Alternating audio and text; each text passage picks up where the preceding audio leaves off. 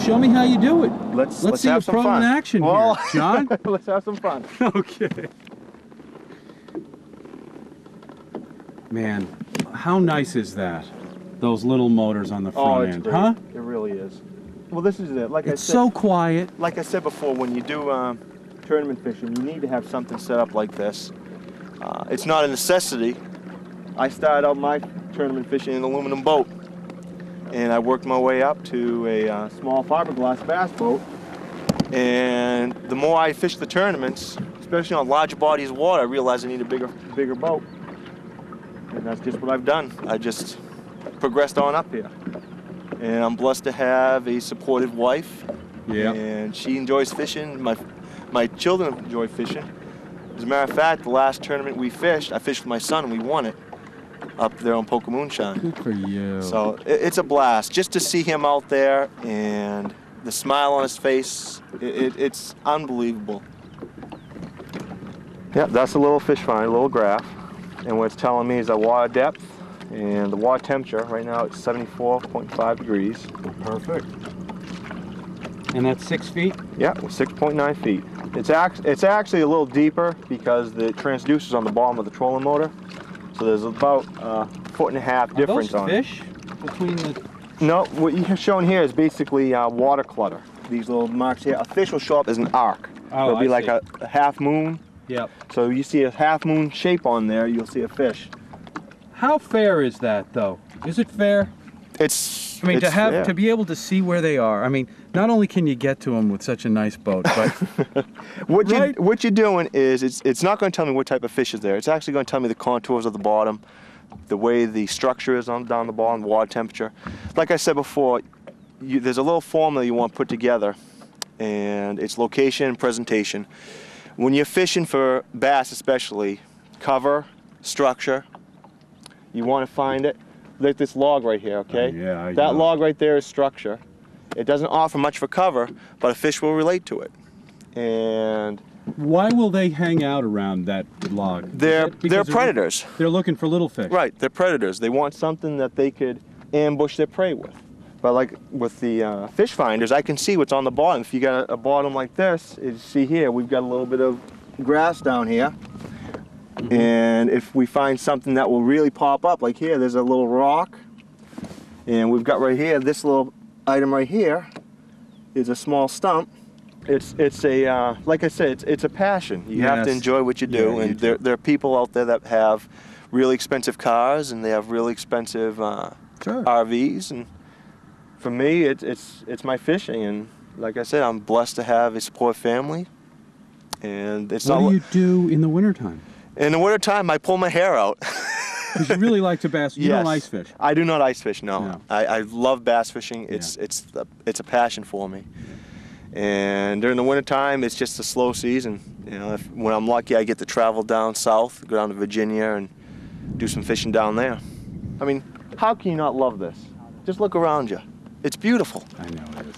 It is. Yeah. It's really beautiful just to be out here. What do we have here? What kind of a lure is that? What I'm using right now is a 1/4 ounce spinnerbait. These are spinnerbaits that I've made. You make them? Yes. And it's gold blades. Secret paper, can't show everyone. No. And basically what I'm doing is we got a little bit of wind on the water. And I'm just feeling out the area, just trying to see for active fish. And if I can find those active fish, then I'll focus in on with a little slower bait. Is that considered top water, though?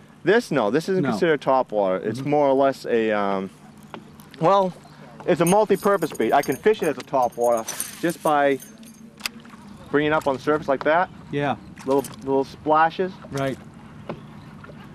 Just like that. Or I can let it sink to the bottom and work it up slowly, and it'll flutter. You can see it fluttering up and down. That's a lot of action, I think.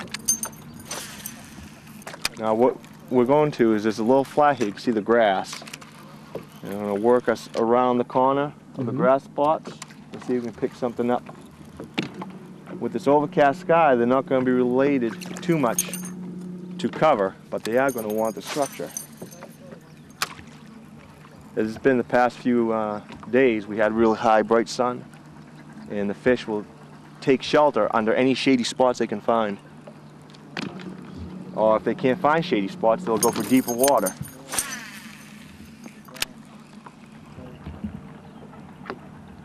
Do you ever know? Oh, there was a hit right there. There, I saw him.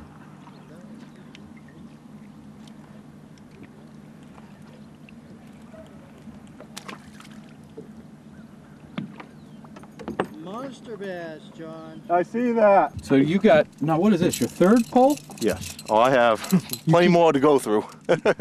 But how, you only brought 3 today. Nope, they're all inside the box down there. You just have them all I just rigged have up them with all different... rigged up with what I want to use. One's rigged up with the top water like this one right here. Yeah. Another one's rigged up with the spinnerbait. Can I see that Yeah. one? This right here is a Yeah. Zara spook.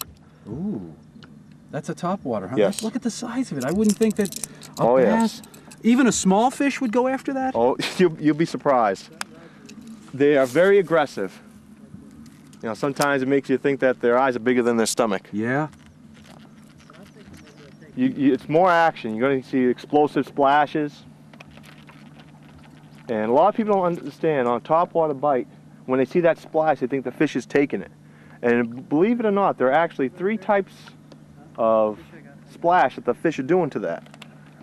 And what's happened is, the biggest mistake people make on a topwater is they'll see the splash and react to it. They'll pull the rod right back and they'll miss the fish. A lot of times what they're doing is they'll do a tail slap. The fish will actually come up and slap the bait with its tail and try to stun it or kill it to keep it from moving. Is that how it works? Is that Yes, why? That's why I miss my fish when I catch That's one of them. the biggest reasons right there. So what should someone do? Just wait. Let the lure disappear. It's hard to do it. You sit back, wait, let the lure disappear. When the lure's gone, you feel it, then you set the hook.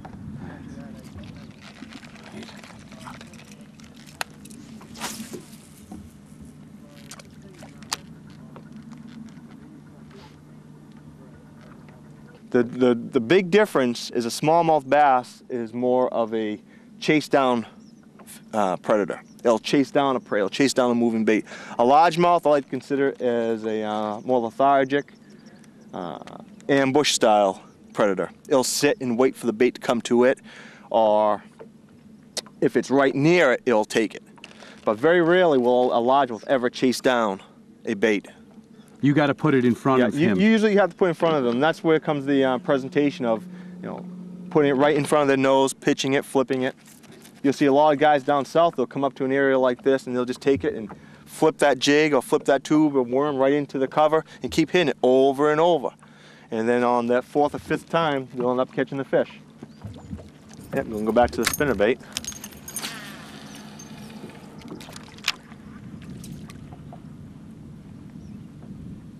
So I always wonder, you know, these grassy areas, they look like snag places just where you're going to get a snag. They can be. Right? Yep, they can be, but you don't want to ignore them. You know, what I try to focus on is areas that are different.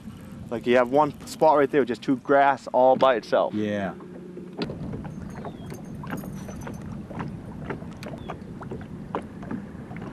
There we go. Oh, right.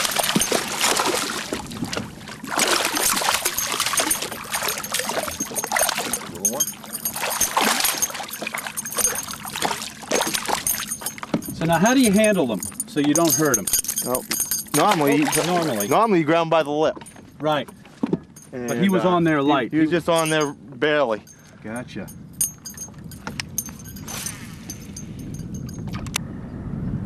May have to put a stinger hook on it. They were hitting it very short. Are they? Yeah. What does that mean they're hitting it very short? What happens is the fish will come up and just hit the back sides of the skirts. Oh, yeah. Or they may even just hit the blades. When a fish attacks its prey, it goes for the head 99% of the time. So when they hit a spinnerbait, they're always aiming for the head part of it. And that's when they hit the head, you can always hook them. But when they're hitting it short, they're a little leery. They'll hit the back side, you're just basically reacting to it. So you put a stinger hook on the back, which is an extension hook, and it comes down to about here. And you'll end up hooking more fish. There you go. If you catch one fish, will there be others nearby? Yes, yes.